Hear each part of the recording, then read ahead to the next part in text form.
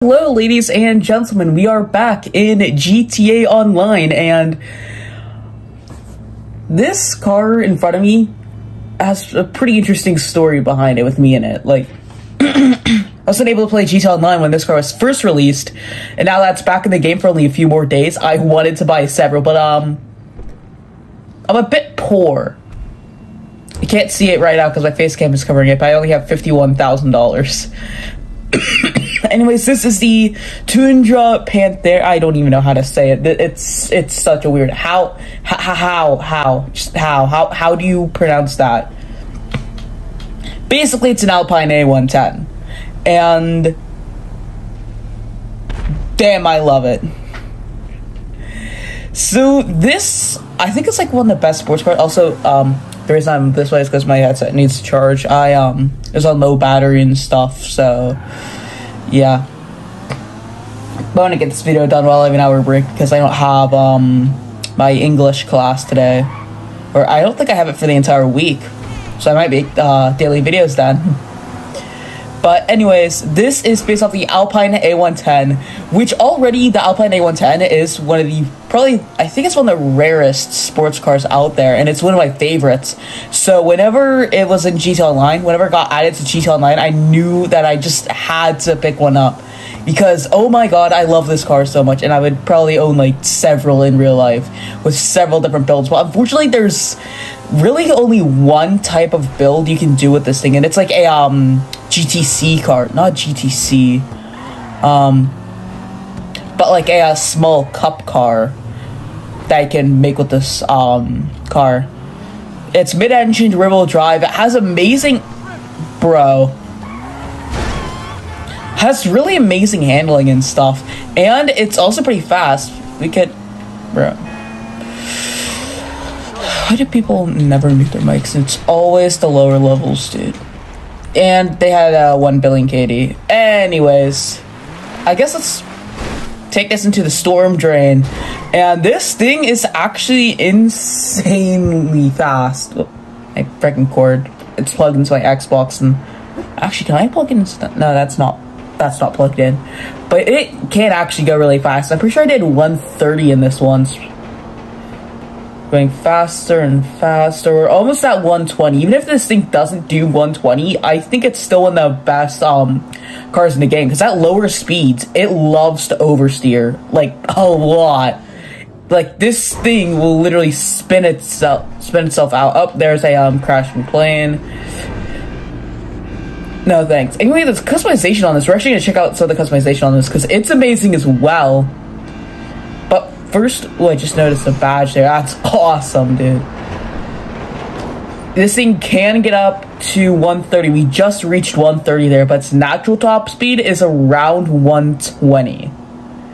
Yeah, like, I want to say actually literally 120, just about.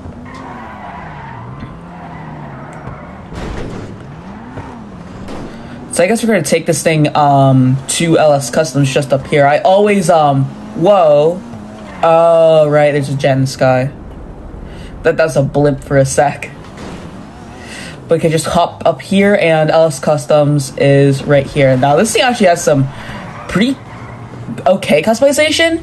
I'll show you what I mean whenever you say can only make this into like a cup car or something, like something you just see at a normal track there or something. So the bumpers and stuff just have a few actually pretty cool splitters. This car in general is like absolutely beautiful, man. And yes, my secondary color is red because of the brake calipers.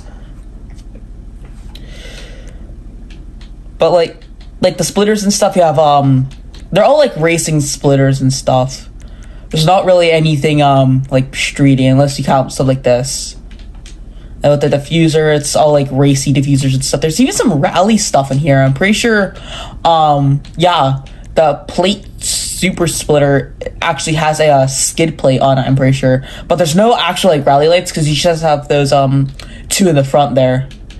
And the exhaust is also kind of interesting as well. And with the grill, it's just down here and stuff. So the options are pretty nice, but I'm pretty sure everyone goes to the GT grill or the Realize you could just remove the grill in general, but I guess you could go with the sports grill if you really wanted to, like a mesh. But the Carbon GT grill adds a ton of extra detail and stuff. There's also like some racy hoods here with a gas pump in the front there.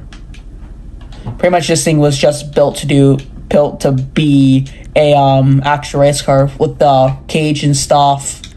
Might actually do another build on this with a race car.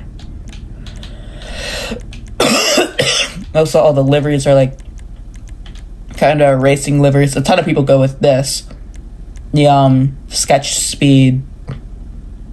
But there's also a ton of other really cool liveries and stuff for this as well. Probably my favorite livery is the tricolore, or the tricolor. And this one's really cool as well, the white pinstripe too. This does have a ton of liveries, and even has louvers for some reason. And the wing, the roof is actually really interesting as well, because you have you can do a full carbon roof if you really wanted to. That actually looks pretty sick. And they can even get a sunroof as well, which actually I don't think I'm gonna do that. Yeah, I'm gonna do that. Don't know if I want to go with a carbon roof. I think that the blue looks better. And then he also has some really, really nice side skirts, but I just chose more subtle ones to add probably the most detail. There's even sun strips and stuff. I should go with that as well. Could have done a carbon one, but I think that the black just looks better. The spoiler is actually really interesting as well, because you don't have any like ducktail options like I really wish there were. I guess this thing already has a stock ducktail, but I do have pretty much every wing is like a larger wing. You even have a few chassis mounts as well, like the GT wing and the high level. But I just once again decided to go with the most subtle thing. I say subtle, but it's nowhere even near subtle. It's the Panther exclusive.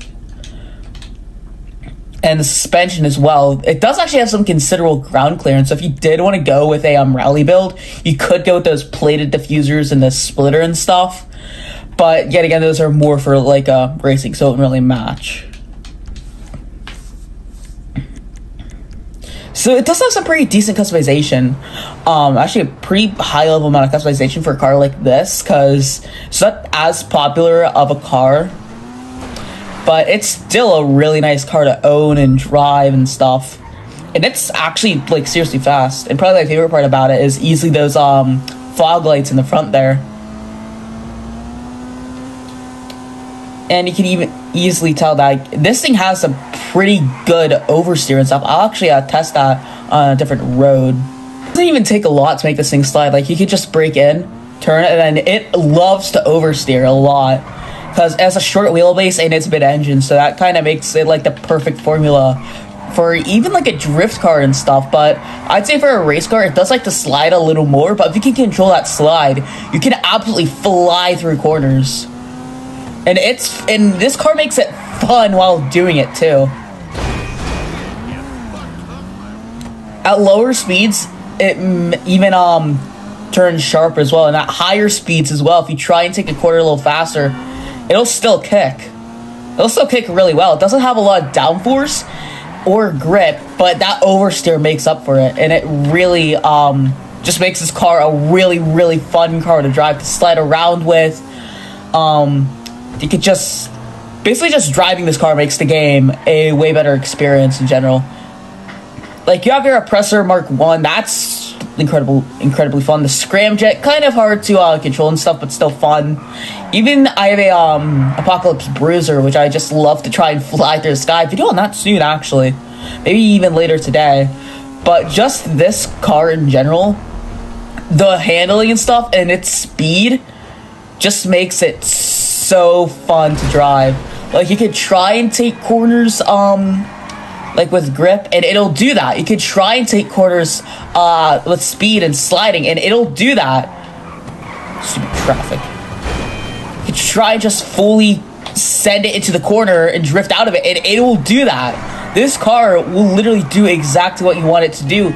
You want to grip a corner? Okay, let's grip a corner. You want to drift a corner? Okay, let's drift a corner. You want to turn into the corner, and then you want to drift out of it? Sure, we could do that. This car is so fun to drive, and it might be unpredictable at times, but that's what makes it so fun to drive. It always keeps you guessing and stuff, and the handling as well. It's a little boaty and a little floaty, so that's what makes it even more fun. This, for 1 point, how much is this car? I'm pretty sure it's 1.795. 2.1 million? Oh, jeez, I did not expect it to be that much. That's just a little less than the Virtue. I guess that's the price to pay for a limited car, but I mean, if it was like 1.7 or 1.6, I could get behind it, but this car is more expensive than the 10F. Way more expensive than the 10F, actually. Jeez, man. And even right now, the Toundra XO is on sale. I think it's actually, it's more expensive than the SM722. Jeez, man. I was not expecting that.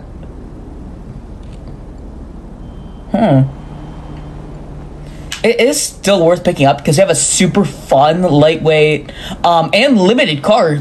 I don't think barely anyone got this. Through all the time I've been playing GTA Online this week, I haven't seen anyone else in the Panthere. This thing is an incredible car, and I absolutely love it. Honestly, I would say it is still worth 2.1 million because it's an unbelievably fun and fast car. And it's not going to be here for very long. It's only going to be here till Wednesday, so definitely pick one up. Or 200,000. Because this is probably the most fun car in GTA Online by far. And the customization is okay. And overall, this thing is just 110% worth it. So much so.